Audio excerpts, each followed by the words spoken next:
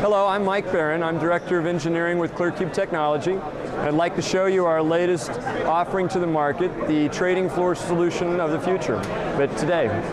This is our quad monitor over IP solution. Runs off of a little client like this. 4 DVI connectors, audio in and out, a couple of USB connectors, network connection, and if that's not enough USB for all of your peripherals, there's a couple more on the front. All of that just sits on your desktop, and you get a system like this. If you look there, you'll see that Windows sees this as 4 independent monitors. You can configure and change the resolution on each of them independently.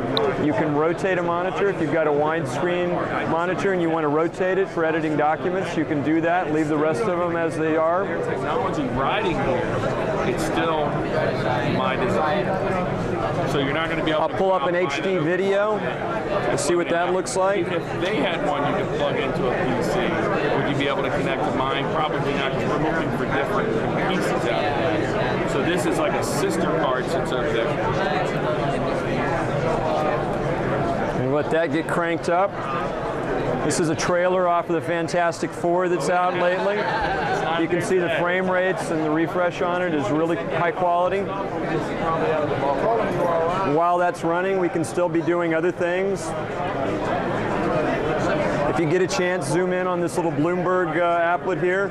You can see it's immediately responsive to the mouse in terms of the updates to the screen, and that's while it's still running the HD video on the side.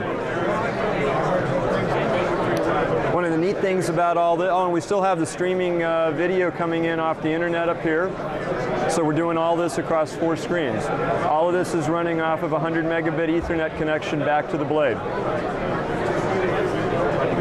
The blades are back racked over here. If we come out to the side a little bit, you can see all the little blinky lights inside. For the quad solution, this is our new A-series form factor. You can see a standard ATX motherboard in here, on reform fitting of the Teradici reference design. In this case, this is for dual. For the quad, it'll basically be this whole area will be 2 slices of the Teradici technology plus some other related materials, including another NVIDIA GPU for the additional video feeds.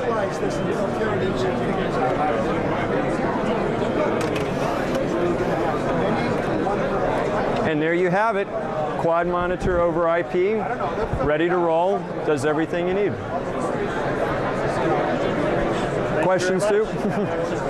All right. Great overview. Thank you. You're welcome.